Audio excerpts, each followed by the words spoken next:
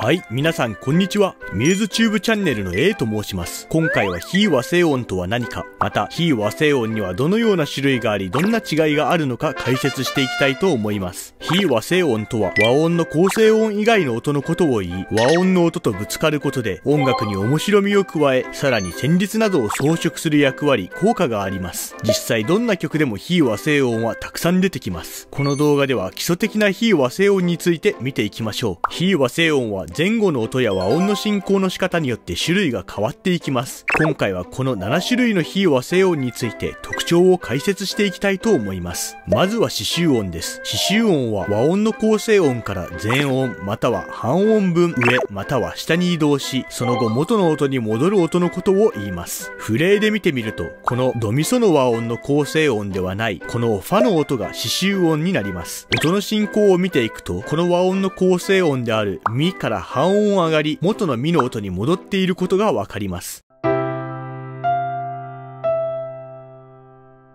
他の刺繍音の例も見てみると、ミの音から半音下がったレシャープの場合でもこの音は刺繍音となります。このように構成音と構成音の間を縫うような動きをするので刺繍音と呼びます。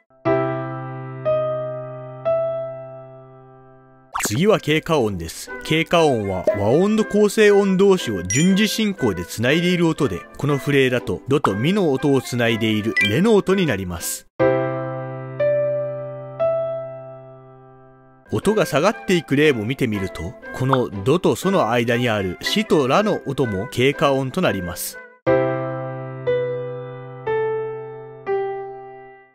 次は異音です。和音の変わり目または強拍部に出てくる和音の構成音以外の音で順次進行して和声音に移動する特徴があります。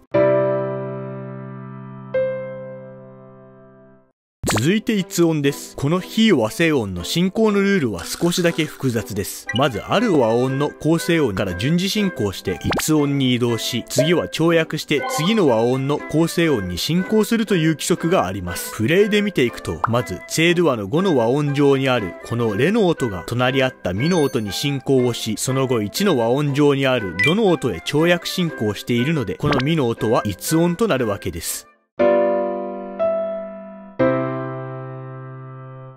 次は係留音です。前の和音の構成音がタイなどでつなげられ、次の和音まで引き伸ばされた音です。係留音の古典的な使い方として、係留音から次の和音に進む際、2度下降して解決する進行が多いです。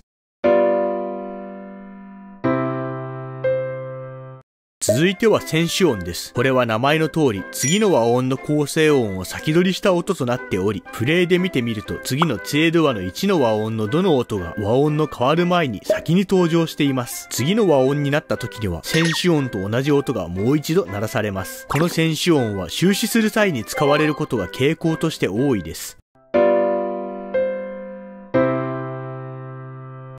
最後に補足音です。和音が変化していっても、ある声部でずっと伸ばされている音のことを言います。伸ばされる声部は大抵一番低いバスの声部で行われることがほとんどです。具体的にフレーで見ていくと、この上声部では和音が変化している一方で、バスのこのずっと引き伸ばされている音が補足音となります。別名オルゲルプンクトとも呼ばれ、もともとパイプオルガンのペダル鍵盤で低音の音が伸ばされていることがこの言葉の由来とされています。